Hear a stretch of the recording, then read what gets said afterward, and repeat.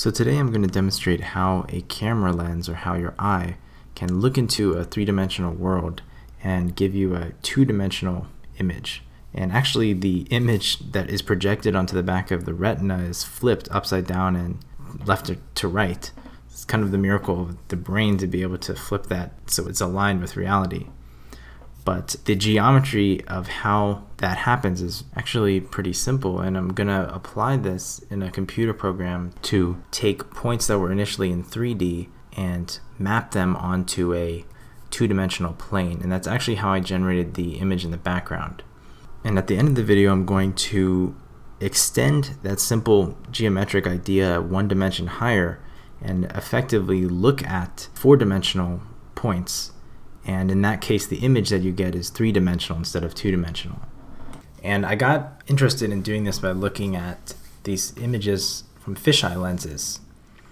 And a fisheye lens is kind of interesting because it takes light from a wider viewing angle and has to more sharply bend that in and project it onto a screen.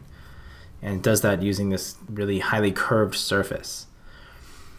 In the extreme case, you can actually get a really wide viewing angle, like 180 degrees or more, and get these kind of images. So this is a typical ray diagram for a convex lens. And these just show how the light which is coming off the object will be focused by a lens onto a point behind the lens. And that point becomes part of the image that you ultimately see on the screen. I took a simplified version of this where I just had a line extending from my points through the origin and then intersecting a two-dimensional screen, which is a distance f, just slightly behind the origin. So taking an overhead view, the camera is looking down the y-axis. To get an image of the point P, we just need to find the point at which the line intersects that screen behind the origin. So y hat is a unit vector pointing in the y direction, and p hat is a unit vector pointing in the p direction. And you can use that p hat and just push it backwards by a distance s to find that point, which I'm calling p star. To do this, you just use the definition of cosine and solve for that distance s. And ultimately, your point will be negative s times p hat. And I got this expression for p star. And so using that expression, it's going to turn out that the p star will always lie in this 2D plane. So you've taken a 3D point and mapped it to a two-dimensional point. I'm going to use this pretty much the exact same expression for p star to look at four-dimensional points, because if you can see here, it doesn't matter what the dimensionality is of p.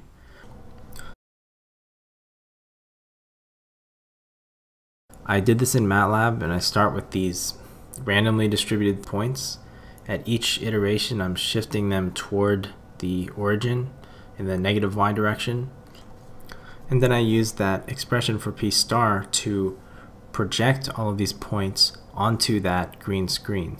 So what you're seeing is the image of these points that will appear on that green square.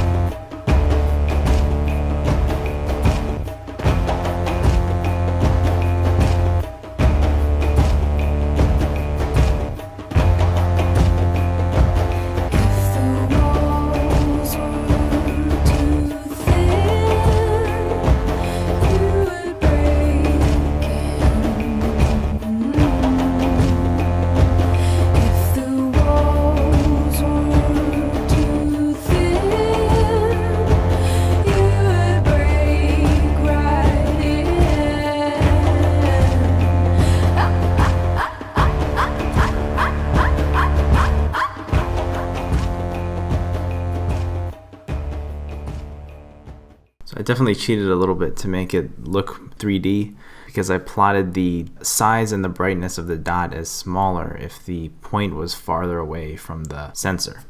But it's incredible that using even the crudest approximation of a lens, is still able to produce something which looks a lot like vision. So next I thought about how can we improve the approximation a little bit. So most lenses will take the light from an object and kind of refract it down onto the sensor. And the picture I'm drawing is not the full picture, but I thought of an even simpler way to mathematically represent that three-dimensional point on the two-dimensional screen. The line is coming into the lens and gets bent down, and R is a vector that points from the center of the screen radially outward in the direction of P, in the direction of the projection of P onto the XY plane. And so then you can have all sorts of functions which describe the magnitude of R as a function of theta. And of course theta ranges from 0 meaning straight ahead, pi over 2 means to the right or left, and pi is pointing backwards. So the random stars look pretty cool, but I wanted to see how this type of mapping would distort the space, kind of curve the space in the way that a fisheye lens seems to do. So I took a rectangular lattice and started shifting that towards the viewer. And here are the results.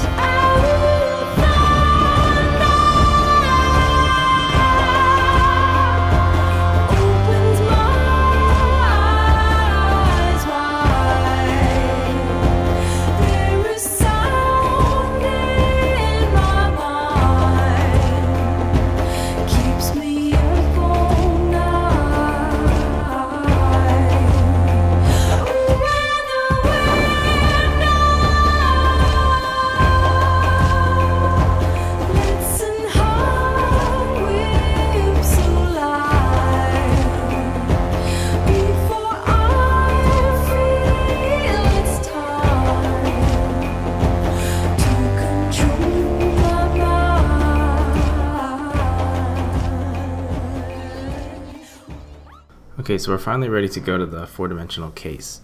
So in 3D we had a line representing a path of light intersecting a two-dimensional plane, and we recorded the location of that intersection. The four-dimensional case, we're doing the same thing, except that the line is passing through four-dimensional space and intersecting a three-dimensional hyperplane. You can think of that as like a cube where the fourth coordinate, which is called W, is just 0 everywhere, or it's just constant throughout the cube.